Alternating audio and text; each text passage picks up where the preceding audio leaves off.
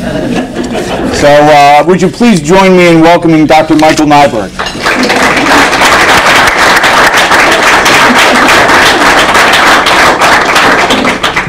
Well, that's a heck of an introduction. Thank you very much. I want to start by thanking everybody for this invitation. Thanks, Jen, for all the work that you did to put all this together, make sure I got to the right place at the right time. And I want to just please note, because I know the Army lawyers will be happy if I do it, please note the disclaimer that everything that I say is my opinion alone and does not represent the views of the U.S. Army, the DoD, or anybody in my chain of command. So now that that's done. What I want to do is talk a little bit about a trip that I took with students to, the trip went to Finland, Poland, and Paris, talking to senior leaders in all three of those countries about the war in Ukraine. And one of the things that struck me immediately as someone trained as an historian is that the language and lexicon that everybody was using when they were referencing these events was not about international theories, it was not about economics. What they were doing was referencing history. So what I want to do is explain a little bit about what that history means for the people that are living, especially in Helsinki and Warsaw. And what I want to do is talk a little bit about what it means for the war in Ukraine now, and what I think it means for the United States' position in relation to this unprovoked attack of Putin's on Ukraine. The picture that you see here, we managed to plan this trip so that we got to Warsaw on the 80th anniversary of the Jewish ghetto uprising against the Nazis in April of 1943. So what you see here are the final commemorations of that as they were starting to end it. Right in front of this monument to the Jewish ghetto uprising, as I'm taking that picture, directly behind me is a museum called Polin. It's the Museum of the Jewish Experience in Poland over the centuries. So it's kind of the center of the old Jewish district. So that's what I want to do here. But before I do, let me just explain this weird, strange place that I work, about 2 hours west of here. The U.S. Army War College students are lieutenant colonels and colonels, mostly in the U.S. military. Also, we have 77, this year we had 77 international officers with us as well, from, as we say, every country that we're on speaking terms with, or we send Christmas cards to. And the goal is that we take students, officers, who have been really good at whatever it is they've done up to that point, armor, infantry, whatever it is, law, whatever it is that they do.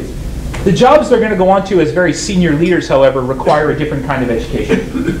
So the Armed Services do something that I think is really wonderful and gives these people 11 months to come to Carlisle. They're not deployed, they don't belong to anybody's chain of command, they're just there as students. And they're there to learn leadership, behavioral sciences, international relations, history, defense management, which is basically the economics of how a budget works, all kinds of things like that to prepare them for what they're going to do at the next level. As part of that responsibility, part of the course that they take with us, they all have to take what's called a regional studies class. Essentially, they figure out by that point where they're going next in the world. Very often it's the Pentagon, so it doesn't matter what region they take. Well, sometimes it does. And then they study that region. And then we take about 45 to 50 students, and we take them to the regions themselves. So this year we had a group that went to Central Asia, we had a group that went to Latin America, we had a group that went to East Asia, and we had the group that I run, which went to Western Europe. So that was the point of this trip. And the way that my colleague Dan and I designed the trip, we wanted the trip to feature Finland, a country that's coming into NATO. We wanted Poland, a country that deeply relies on NATO for its security. And then we ended in Paris, where the French are members of NATO, but they have defense obligations outside of NATO that are not directly connected to NATO. So we wanted our students to get kind of 3 different perspectives. So what I want to do is share a few of the insights of what we learned about there, and again explain a little bit of what it means. And the concept, the intellectual concept that we're dealing with, is something that we've come to call historical mindedness. And what that basically means is that we want our students to be able to understand how an event came to be in the world, how something like the Russian invasion of Ukraine can be possible, how those people on either side of a conflict might understand that event differently because of their own historical experiences, and to use historical understanding to get beyond the immediate news that they're reading. So in other words, to understand that the war in Ukraine is, by any reckoning, at least decades, if not centuries in the making. And what strategic insights can we help our students gain from looking as far backward as possible and understanding the kind of intellectual tools that historians use? So to do that, we went to Warsaw. Here we are in front of one of the memorials to the Warsaw Rising, which took place in 1944.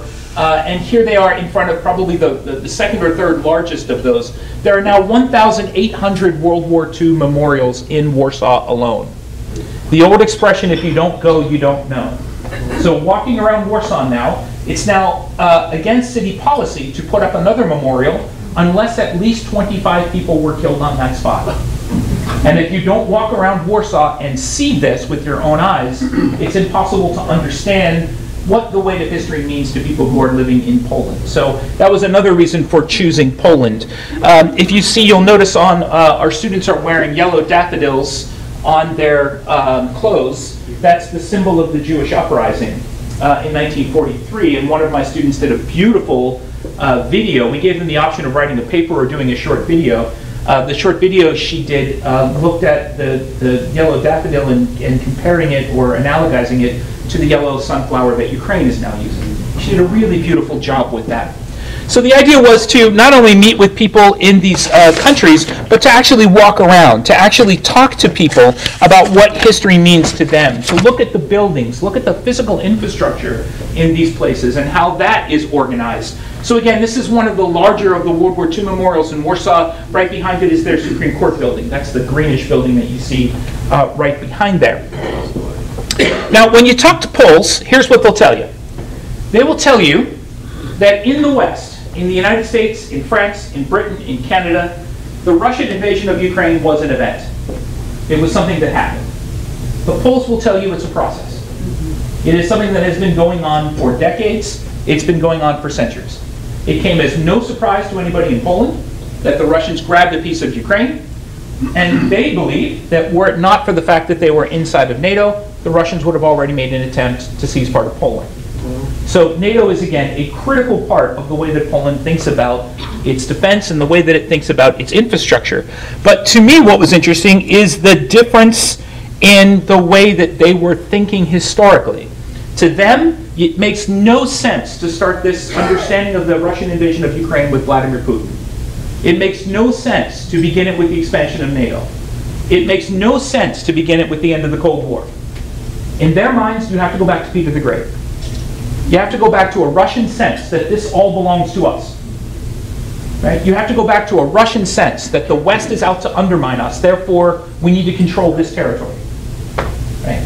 So to the Polish way of thinking about this, it's very, very different. And those of you who know Polish history will know that Poland's borders have shifted, and Poland has in fact disappeared off the European map from 1794 until the end of World War I. A state called Poland simply didn't exist during that time period. Right? So again, to the Poles, the lesson they have learned is that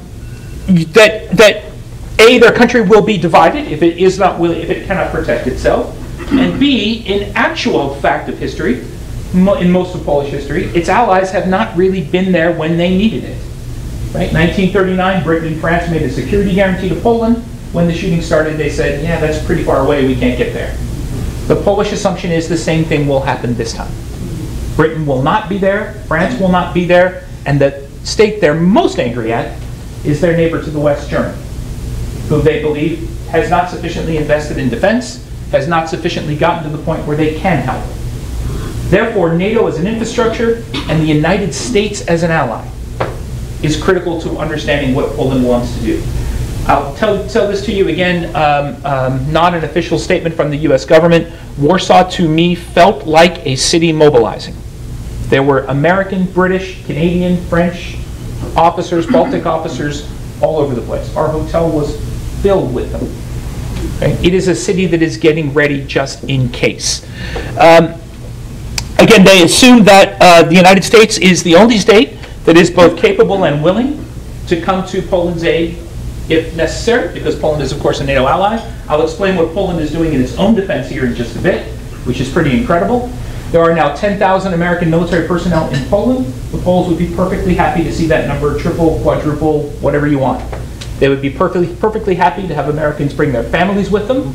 They would be perfectly happy to see the American presence in Europe, the center of gravity, shift from Germany, where it is now, to Poland. They would be perfectly happy to do that and pay for whatever it is the United States would like to have. Schools, hospitals, you name it. Right? They are willing to do it. Poland's economy is just outside the G20. They are doing very, very well economically. And they're perfectly willing to pour a lot of that money into defense, right, for obvious reasons. The other lesson they've learned from Ukraine is once a bit of your country is taken away, you are probably not getting it back. So the plan must be to defend everything right from the start. Right, and I'll talk a little bit more about that here in just a little bit. They are also aware that the Russians have been historically the most feared, most avaricious of its traditional enemies. This is a memorial just outside the old city of Warsaw to the murder in the Katian forest, when the Soviets murdered thousands and thousands of Polish officers and intellectuals, claimed that the Nazis did it, and to our shame, in the interest of US-Russian friendship during World War II, we accepted that argument until the early 1950s, even though we knew that it was wrong. So on the left is a marker to Katian. On the right is this incredible place that my friend Alexandra Ritchie took me to. Alexandra is Canadian, but she lives in Warsaw with her Polish husband. This is a museum where what they did is they dug up the area in the Katian forest where all these guys were murdered. This is what was in their pockets, their penknives, their wedding rings, the keys to their houses. And now they're on display here in Katian. It's the only thing that's left of these guys. This is part of the Polish memory, that if you let your guard down, if you let the Russians come in, if you don't adequately defend yourself, this is what you're going to face. How many of you guys have been to Warsaw? Okay, right behind this Katian Memorial begins the old city of Warsaw. If you're walking through it, you would think, wow, this is beautiful. And it is beautiful in a weird kind of creepy way. Yeah. The reason it's creepy is there was nothing left after 1944. The Germans went through building by building with flamethrowers and demolition crews and destroyed the city. In the 1950s, the Poles rebuilt the old city. So everything you see looks old, but it's all 1950s or more recent. Right? In fact, the city was so badly destroyed that the architects went to the British Museum to look at old paintings of Warsaw so they would know what color the building should be. This is the capital city of Warsaw. Stalin wanted to build a brand new capital city. The Poles insisted, no, we're going to rebuild ours. And those of you who've been to Berlin know, Berlin made the exact opposite choice. Right? Berlin made the decision to build everything brand new. Right? Only now is Berlin starting to put up plaques in front of the new buildings to show what they look like before the war. They're only now starting to do that. Again, I find those architectural choices really, really interesting. Right? The Poles decided they were going to rebuild, as if to say, you never wiped this out in the first place. And Germany decided to say, year zero, we're starting again. I find those choices really interesting as an historian. So what does it mean?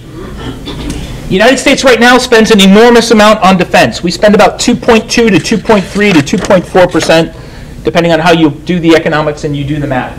Poland's going to go to 4% of GDP on defense. Germany is at 1.2. A lot of NATO states, all NATO states are supposed to be at 2. That's the minimum. They'll all get there in the next couple of years. But very few are there right now. Poland is going to double that. What are they going to do? An army of 300,000 people. That's a big army. That's a big army by European standards. Right? One discussion we had with a Polish officer offline, a former student of mine, I had two former Polish students of mine are now generals in their army. And one of them turned to me at dinner and said, if we get the 300,000 men, will you be okay with a Polish officer being Supreme Allied Commander Europe? A position that has only ever been in America. My answer was, I have no idea. It's not my decision. They're going to buy 250 Abrams and 1,000 South Korean K2s. The K2s, my armor guys tell me, is a very, very good tank. The reason to buy it, the reason to go with that one, is the South Koreans will let the Poles build it and the spare parts in Poland. Right? That brings jobs, and that also means they can repair the things and maintain them. Some of you may know this. They've taken in, again, the numbers are up in the air, anywhere from about 800,000 to 1.2 million Ukrainian refugees. And when they show up, they get an ID card that allows them access to the schools, allows them access to healthcare, allows them access to housing. My friend Alexandra gave her apartment to a Ukrainian family, and she's fortunate enough she has a country house, so she moved back to her country house and gave the city place. When I took students there, one of the things we did was to go to the University of Warsaw and meet with some Ukrainian college students who are now studying in Poland. That was a really wonderful discussion, really wonderful discussion. Again, very little of it about security. One Polish professor told me, quote, we are already in World War III. You Americans just haven't caught up to that. I'm not there yet in my mindset, but that's certainly what the Poles think. And again, these tensions with Germany. The Polish argument to the Germans is, if we're okay with you rearming, you should be okay with you rearming. Right? We need you to be part of this process. And I can talk more about Germany if anybody is interested. And again, very, very close relations with the United States. Another joke that runs around the Polish military, that's the Polish flag. It is white for the purity of Poland. It is red for the blood shed to defend it. And the blue represents all the countries who have come to help us when we needed it. Right? That's the Polish joke about their flag. But they are quite serious about what they want to do. Okay, this is a strange picture. This is a parking lot in Helsinki. This is on the walk from our hotel to the United States Embassy in Helsinki. Why would I take a picture of a parking lot? Well, in 1940 it was a bunker in case the residents of Helsinki had to hide there if the Russians attacked Helsinki. It's now a parking lot, but in creating the parking lot, the owners had to agree that if there's a problem again, it can be reconverted into a shelter. And that means more than hiding under there. It means they have to provide for electricity, they have to provide for heat in the winter, they have to have a certain amount of food and water stocks on hand. They have to be ready to do this on a wide scale across the country. They also took me last October to a place called the Salpa line, which I think I have a picture of here. I do have a picture of coming up next, which was used as a fortified line against the Russians in 1940. It has been owned by the Ministry of Tourism because they were going to turn it into a national park. It's now being transferred back to the Ministry of Defense in case they need to fortify that line again. What Putin wanted, as he described it, was the Finlandization of NATO. In other words, break it up and make those states neutral. Instead, what he got was a NATOization of Finland, and I don't think he's going to like the response. He's not going to like the answer. All facilities in Helsinki, this has been true since the end of World War II, any facility larger than about 10,000 square feet, or the metric equivalent, must have a plan to have 1 day, 1 week, and 1 month to be able to shelter a certain number of people. They have a plan in place that the entire city of Helsinki can be sheltered. That's remarkable. That's remarkable. It involves government and it involves private industry. And I'll talk a little bit more about that in just a bit. The owner of that parking lot has to have that plan on file and can be inspected to make sure that they can meet it. Right? With support from the government. Obviously, they don't need to keep a month worth of food in there, but they have to have a plan in place. There's the Salpa line right there. Sorry, there's the Salpa line's on the next photograph. Excuse me. Their memory is, of course, of the Winter War, where the Finns fought against the Russians in World War II. They did not fight against the Germans. It's actually a very interesting conversation. Many Finns worked with the Germans, with the Nazis, against the Russians. And this is something that Finns don't really like to talk about for obvious reasons, right? But historians are starting to force that conversation too. Like, we have to accept some of the moral compromises that we made during World War II. But this is the area of Finland in red that they lost to the Russians. And they had the same attitude that the Poles have. If you lose a bit of territory, you ain't getting it back. And this is the Salpa line that I was talking about here. It's a really beautiful place. As you can see, I was there in the fall. The leaves were starting to change. The air was nice and crisp. Really, really lovely place that you can walk through. And at the end of it is when my friend Timo told me, another Army War College graduate, where Timo said, yep, we, the Ministry of Defense, we're getting that back because we may have to defend it again. It's located on strategic high ground with water around it, so you can, obviously tanks can't go through the water, so the military term is you can canalize the enemy's attack and defend in those spaces. So the Finnish army is getting it back. The same thing's happening in Norway above the Arctic Circle, where they had another thing that they gave to the Ministry of Tourism that is now coming back to the military as well. Finland's defense concept. As I said, Finland has undergone a massive transformation. 2 years ago, support for Finnish entry into NATO was at about 20%. The last time they did it before NATO membership, it was at 85%. A friend of mine in Finland said, we didn't want it any higher. He said, if it gets higher than that, it looks like North Korea. It looks like 100% we're encouraging people to do it. 85% is about that, as he put it, is under the North Korea line, which is a phrase I've been using. I love it, right? It's under the North Korea line. The vote in Parliament was 188 to 8. Okay. The new Finnish defense motto is never again alone. Get into NATO and then you have partners. Right? The Finns desperately wanted Sweden to come in at the same time. Obviously, they're not there. But there's been this thing called NORDEFCO, Nordic Defense Cooperation Agreement, between all of the Scandinavian and Baltic states. They're going to do one air patrol system. They're going to do one sea patrol system. It's really remarkable what they're going to do. And that will include Sweden. And then that capability will switch over to NATO when Sweden eventually comes in. This integrated network of trust that I talked about, there are 57 critical tasks identified by the Finnish government. Every civilian ministry has responsibility for something. The Ministry of Education has responsibility for teaching Finnish kids how to recognize Russian disinformation on the internet. It's a system that would not work here in the United States, in part because trust in government in Finland is enormously high. It's incredibly high. It's not here, as you all well know.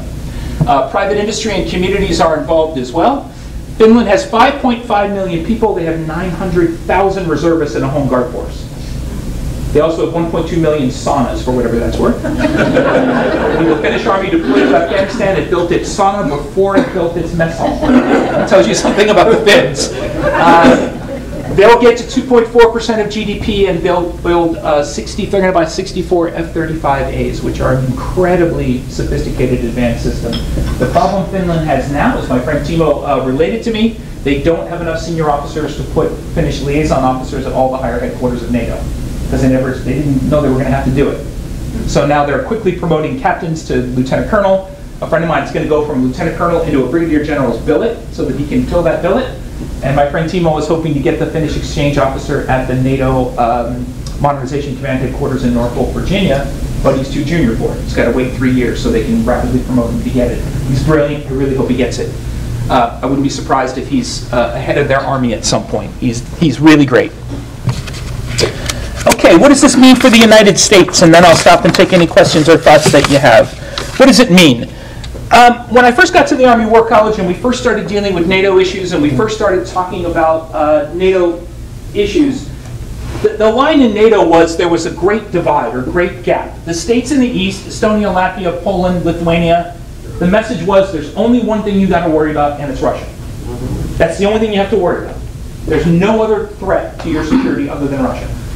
The answer from Greece, Italy, Portugal, France was, well, no, there's migration coming from Africa, there's climate change, there's this, there's that.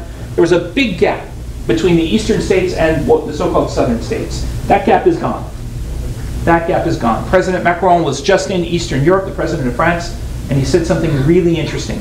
When the Eastern European states supported the United States invasion of Iraq in 2003, the French president Jacques Chirac said to the Eastern European states, you missed an opportunity to keep your mouth shut.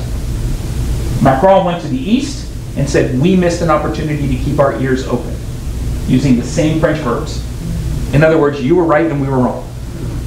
Right? There is now no disagreement over the necessity to do this. This is what's called the enhanced forward presence of NATO, where every state takes responsibility. Germany has responsibility in Lithuania. It is now Canada, but it's going to become Denmark and Latvia.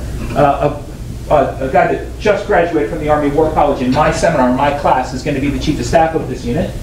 Again, in the Scandinavian system, they're going to double promote him from lieutenant colonel to brigadier general, so he can take that job. Our officers in the American Army, when they hear that, and get promoted twice to take the job?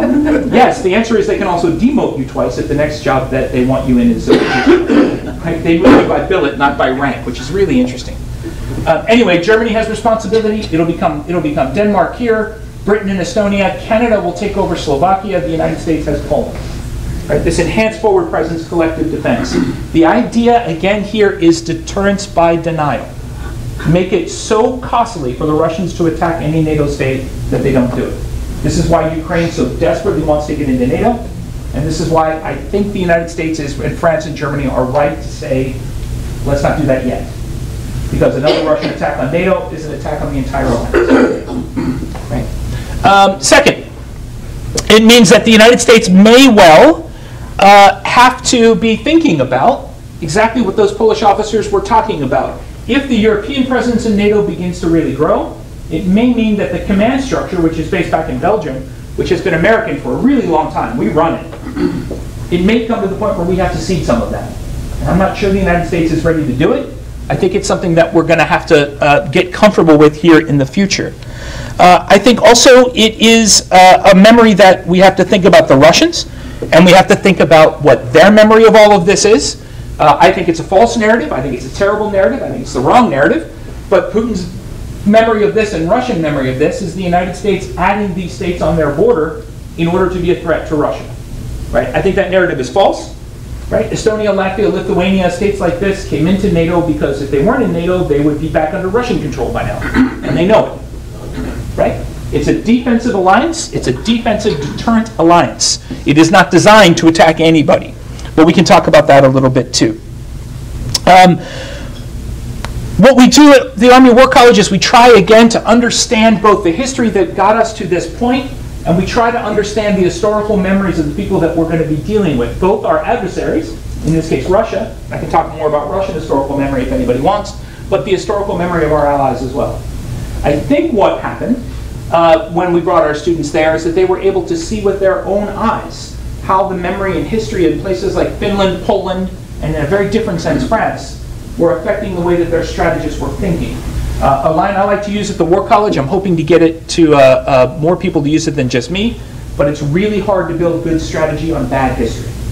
And that's what we were trying to prevent in April with this trip. So I'll stop there because I know we're running short of time, and make sure we have a little bit of time for Q&A. So anything that I said that you want to push back on, or any questions that you have, please fire away. Yes, sir. Michael, first, the comment made, I believe, by the Polish officers is that we're in World War III, the U.S. just hadn't tracked that. Yeah. What constitutes the World War III for that? In their mind, you're at about 1939. So Russia has attacked Poland, just as they did in 1939. Now, Germany's kind of weird in this model, right? And the West is not really responding. So in 1939, the French and the Germans or the French and the British, excuse me, did what they call Sitzkrieg, right? This phony war. They just didn't respond. And the view in Poland is, yes, you're giving a lot of equipment to the Ukrainians, but you're really not responding. You're really not militarizing in the way that we think you ought to be doing it. Again, this is especially the way they're looking at Germany. In this case, Germany is playing the role that France played in 1939, 1940. What the Poles want the Germans to do is either spend part of the enormous German economy on defense and do it right now. The Germans have promised to do this, but they're just not getting there. Or, as my friend Vladek liked to say, Vladek's a member of the Polish parliament, he told two senior German politicians, if you don't want to spend the money, just give it to us and we'll spend it. Write us the check, we'll build the stuff and we'll hold the line and you guys can stay an unmilitarized state. That's an acceptable outcome for us. Right? And I can talk a little more about the complexities in Germany right now. It is a really complex situation politically in Germany. But that's what they mean by that. Yeah, please. Having spent some time in Berlin when the wall was still up, and having seen the results that affected the Germans, I'm just wondering what, I think I can understand why they don't want to militarize. So I understand why they don't want to militarize either, but I don't want to overstate that because West Germany had a very large military during the Cold War. It's not like they can't do it, right? One of the problems that Germany has, Germany wants whatever money they spend on defense invested in European defense. They don't want what Poland has done, which is to buy what they call off the shelf, right? Just go to the South Koreans and buy their tanks, or what the Finns have done and just buy American stuff, right? They want to build a European defense architecture based on European industries. Now, if you're French or German, that makes sense, right? If you're Polish, it makes no sense. And if you're American, you're looking and saying, look, we have an F-35A. It will take you 35 years to build something as good as this. We already have it. Right? So the French and Germans and the British pre-Brexit were trying to build this thing called FCAS, Future Combat Air System. And the Polish answer is, why would we wait 15 years to see if that works? There's an F-35 that's beautiful being made in the United States right now. So part of it is political, and part of it is the desire of some in the German political system, and they're not the parties you would think they are, who want to invest that defense money not in what we call hard defense, but invested in so-called soft defense, that is nation building in Africa, climate security, things like that. Whereas the Army, Navy, Air Force in Germany need that money right now, because there are 25 years of massive underspending on defense that they need to catch up on. Yes? So, go fast forward. How was this end? Great. I'm an historian, so I don't have to answer that question. James Collingwood, a very famous British historian, was asked that same question by Winston Churchill in 1940 or 41. And Collingwood said, I'm an historian, I don't like to leave myself up to any more ridicule than is absolutely necessary. Meaning that he knew he was going to get his predictions wrong. My guess is this war in Ukraine drags on a long, long time. In part because, as long as it drags on, the West cannot admit Ukraine into NATO. So Putin has an incentive to drag this out for a very, very, very long time. My colleague Steve Biddle loves to say that every war is ultimately a negotiation. That ultimately you have to have, and it can be a violent negotiation done with weapons. It doesn't have to be sitting across the table. And that negotiation is, I don't see where either side has an incentive to give in to the other at this point. So my guess is this goes on for a very long time. But again, I'm an historian. Future's not my job. I would agree with that as an observation, but the given is that Putin won't back down. So the given, I think, is that no Russian leader that would reasonably replace him will back down either. So if Putin were to disappear tomorrow, inshallah, as my Arab colleagues say, the most likely candidates to replace him think that Putin isn't fighting this war hard enough. So I don't think there's a magic like Putin's gone and we're good, right? So to use the World War I example, when you got rid of Nicholas II, what replaced him was Lenin. So the last thing the United States wants is a failed state in Russia that we then have to take responsibility for, right? You don't want loose nukes running around. You don't want, all of that. So given all that, my guess is this goes on for a very, very long time at varying degrees of intensity. Unless and until Putin gets so exacerbated by all this that he decides to take it to the next level. It's possible. Which is where I think it's going. It's possible. That's certainly another worry, that if you push Putin and back him up enough, he may take the no nukes off the table. See a way out. Yeah. So what do you think of the U.S. response before the invasion and the U.S. response since the invasion? So pre-invasion, and what should we do now that we're not doing? Yeah, so pre-invasion I think was absolutely great. Sharing the intel, declassifying that intel, letting people in Europe know this is exactly, when you do that, when you say, here's what's going to happen, and then it happens, your credibility, of course, goes way up. Since the invasion, the administration's challenge has been, how do you support Ukraine enough without risking what we call either vertical or horizontal escalation. So a vertical escalation would be Russia attacks a NATO state in response. Horizontal escalation would be Russia saying, okay, you're going to mess in our backyard, we're going to mess in yours. We're going to give the Venezuelans top-tier nuclear weapons technology, or Cuba, or whatever. What the administration has been trying to do is spread that needle. So I don't think, our last dean liked to say, problems at the Army War College, the problems we give our students are not problems that get solved, they're problems that get managed. This is a problem that gets managed. And whatever your own personal politics are, I think the administration has played its cards pretty well up to this point. What to do next? Yeah, I mean, it's in America. It's another thing that Germans have been arguing. The people in the German national security sector say the mistake the German government is making, they're saying to the German people, we're supporting the Ukrainians because the Ukrainians deserve it. The critique is, what the German government needs to say is, we're supporting the Ukrainian people because it's in our national interest to do so. And that's a discussion I think we need to have. Whether we can have that in an election year coming up, I have no idea, but I think that's a discussion that we need to have. What is our core interest, and what do we do about that? It seems like a steady drip in terms of what support we provide. Yeah. I mean, you feel that that's been a good It's a pretty good drip. I mean, it's billions and billions of dollars. The strategic term, the political science term would be, they would call it an escalation ladder. So what you want to do, you want to move up steps on that escalation ladder, knowing that you can manage the step that the Russians are going to match you with, right? And we were talking about this at lunch. The state that I think is actually benefiting the most from this is China, easily. They've got the Americans distracted, they've got the Russians in their pocket, and the Chinese can go into the Middle East, they can go into Africa, they can go into Latin America, knowing that the U.S. is off doing something else. So the real challenge when you're in a crisis like this one is to be able to handle both the long term and the short term. We Americans are good at the short term. It's hard for us to do long term, not just because we're short term thinkers, but because our government does things in 2-year budget cycles. Right? It's difficult to think long term. It's difficult to shift the way that we might ideally want to do. Again, this is not to be partisan or political in any way, but I think the administration has made choices that are, to my mind, reasonable and rational. That doesn't mean they're without risk, because every decision that you make in a situation like this carries with it significant risk. But I think what they've done has been pretty impressive. But can you give us an idea of I'm in Delaware, of course I can say. what Russians' total military resources are in relationship to how much they have devoted?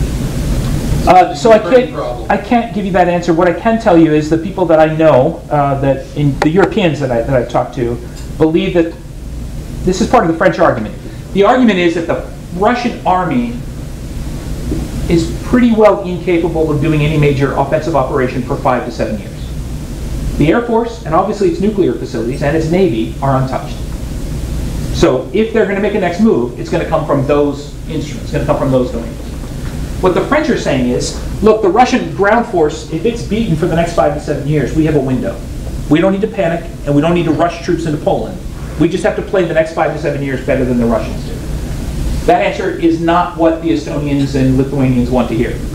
But it is what the French believe. We've got 5-7 years. We get NATO's house in order. We get the F-35s delivered. We get Sweden in. We do this. Deterrence is back. That deterrence gap is closed. Right? That's the French argument. It's also the German argument. To a lesser extent, it's also the British argument. The further east you go in Europe, the less convinced people are by that argument. Again, it's not a strategy without risk, but I understand why the French are thinking the way they're thinking. The French, by the way, are going to increase their defense spending by 1/3, and they're shifting from small operations in Africa to major ground deterrence operations in Eastern Europe again. So it's a major intellectual and financial shift for France. So you talked about soldiers, tanks, planes. We could have had that discussion in the 70s. Yeah. Right? You must have an idea of where NATO's view is of cyber warfare. I do. So, cross the border and we'll shut down the power grid in Moscow. I do. What can I say? Okay. For years, the lead for this has been done in Estonia and Finland. Estonia for NATO, Finland for the European Union, where they're really good at it. My European friends, non-attribution, European friends of mine have said they are surprised by how they are looking at Russian cyber the way they're looking at Russian ground operations. They're surprised at how bad it is. Does it mean they won't learn? No. And in fact, the Finns love it because the Finnish language is so absolutely incomprehensible to anybody not Finnish that AI systems can't even replicate it. So it's very easy to detect when something is coming from Russians. It's very, very easy to detect. It's a little harder for Estonians, Latvians, Lithuanians to play this game because they were once part of the Soviet Union. But the Finns gave us a couple of examples where the Russians would use a verb that was completely inappropriate. And the cyber guys would look at it and just laugh. Like, it's completely transparent to the Finns. They can see exactly what's going on. In terms of offensive cyber capabilities, obviously that's something that doesn't get said around a history professor. And if I did, I wouldn't understand it anyway. But there is some thinking in the open source stuff that part of the reason Russia hasn't gone too far is they know that some of these countries have offensive cyber capabilities of their own. So you've reached a kind of deterrence in that level too. The bigger risk, I think, from Russia is not cyber attacks, but it's misinformation and disinformation, which the Russians got really, really good at for a while. And in a hyper-partisan atmosphere like ours, we're a very rich target set for them. It's very easy for them to throw something out on the internet. Hey, there are biolabs, American biolabs in Ukraine. I had American friends of mine who bought that hook, line, and sinker because we're so used to seeing something that agrees. The psychological term is confirmation bias. You already hate person A. This gives you ammunition against person A, so you just accept it. Again, what the Finns and Estonians are doing is starting this with kindergartners and teaching them how to recognize when stuff is coming at them and teaching them how to be critical thinkers. We're not doing that, and maybe a country as big as ours, we can't do that. But our political division is making it really easy for the Russians to find those those spots. So again, I don't know about offensive cipher capabilities, and again, if I did know about it, I wouldn't understand it. I can handle my iPhone. Beyond that, it's not so good. Yeah. One other question. I recently attended the Air, Sea, and Space Expo in Washington. Yeah. And all the speakers, including the Secretary of the Navy, were all focused on the futuristic war. Yeah, it's their job. Artificial intelligence. Yeah. I mean, it literally almost sounds like you're not going to see the infantry anymore. You know, now granted, this was Navy, Air Force dominated. It was the Navy. But it was pretty amazing. I'm looking at Harnapolis. Our graduation speaker last Friday at the War College was General Rainey, who is in charge of Army Futures Command, which is in Austin, Texas. Really smart decision to put it in a place you don't think of when you think of Army. They put it in Austin. His thing was, here are 5 things that aren't going to change. His job is futures too. And one of the things he said is this is still going to be a human endeavor. This is still going to be a contest of wills. Right? I mean, all the things that have been true since the time of the ancients is still going to be true. You know, I think a lot of people expected the Russians to use something other than old school World War I, World War II style infantry, and they did not. Why? Because it's a very effective instrument. They now control that ground that they've taken. You can't do that with cyber, and you can't do it, my Army friends would be very quick to say, you can't do it with navies or air forces either. Right? In order to conquer ground, you have to be sitting on it. Right? I personally don't see a way in which that goes away. The easy way to get a lot of money out of the Pentagon is to say that you've figured out what the future of war is going to be and convince a bunch of people with stars on their shoulders that you're the only one that's got the right answer. You can get a lot of money doing that. I think our system has gotten much better at reacting and saying, well, so far a lot of the future predictions have just been wrong. Right? It hasn't been the Jetsons. Right? It's different. And this is one of the things we do as historians in an environment like the Army War College. The first thing my students will read is Thucydides, his history of the Peloponnesian War 2,300 years ago.